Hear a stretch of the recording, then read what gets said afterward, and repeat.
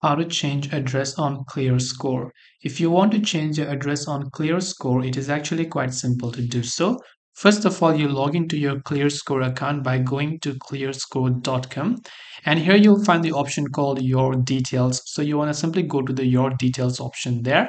Once you go to the Your Details option, here you'll find all your information. You simply have to scroll down. So whether you want to change your current address or your residential address, whatever you want, right? So in this select, if you want to edit your change your current address, click on the update button and simply enter the new address right there. And once you've done that, save the changes and your new address will be successfully saved.